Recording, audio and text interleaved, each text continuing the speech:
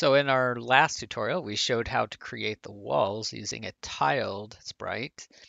And now we want to put a ball or something inside that's going to bounce around inside. And so I'm going to start by adding a new object. And I'm just going to find something that looks like a ball. It doesn't have to be a ball. So for instance, this round joystick will work. And I'm going to add it to the game. And then once it's added to the game, just a reminder, you should always be saving your project frequently. So if you haven't already saved it into a folder someplace, make sure you do that. And I'm going to edit this object now. I'm going to rename it, let's call it ball. And I'll apply that and I'll drag it into the scene. Now that is way too big. But I can resize it either by using the handles or by going over and choosing custom size and typing numbers. Okay, and I'm making it 32 by 32 because that's the size of my grid. So now that I have the ball on the scene, I'm going to put it somewhere near the middle.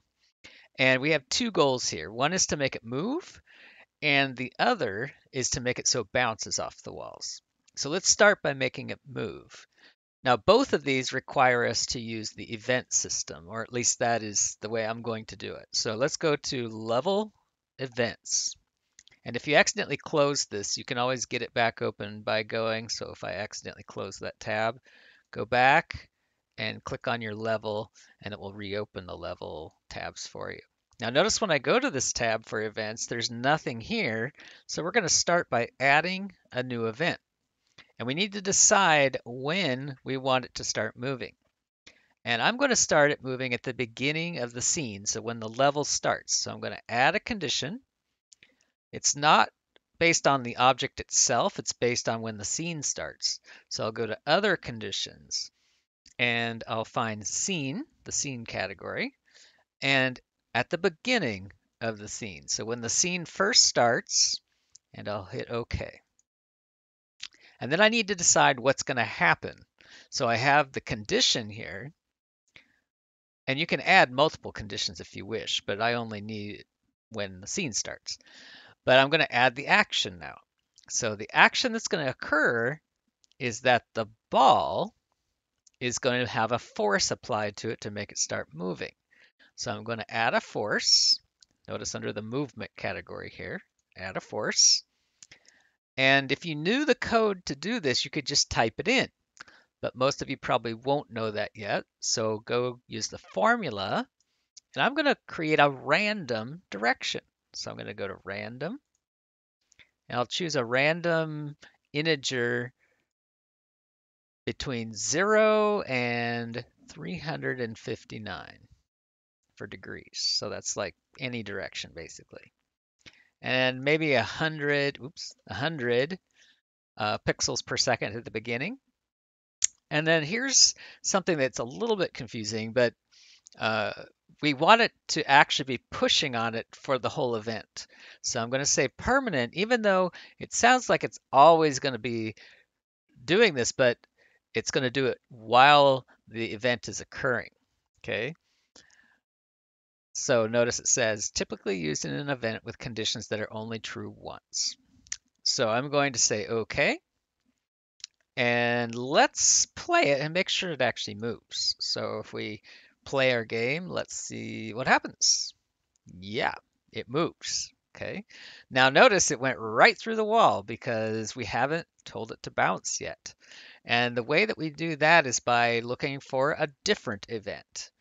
So think about what happens when you want the ball to bounce. Well, it's going to bounce when it hits something. So let's add another event. So not in this one, but add a new event, completely different event. And the condition will be when the ball collides with something. So here's collision and collision. And it's going to collide with our walls, which these were our walls.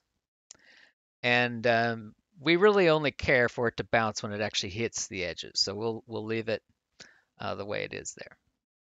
So I'll say OK, and then we'll go add an action. So I'm going to add an action, And I want the ball to bounce. But if you go and look, there is no bounce option over here. And that's because bouncing is a specific kind of behavior. It's not a simple thing. So I'm going to go back to my level, grab the ball, and I'm going to add a behavior for bouncing. And I may have to go and search for behaviors because it's probably not installed by default. So look for bounce. And notice I've already installed it, but I'll go ahead and reinstall it just so it's showing you what to do. And there's my bounce behavior now. And so I'll click on that and I'll add that behavior. Oh, notice it's already added. Okay, so I don't need to do that again. So now if I go back to my events, when the ball collides with the block, I want it to bounce.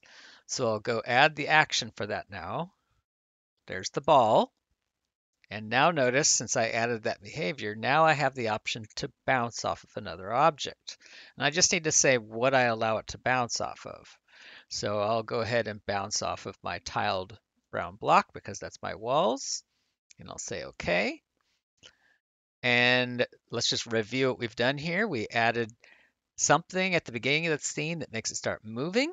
And then every time it collides with the walls, we're going to make it bounce off the wall. So let's go and preview this and make sure it's actually running as intended.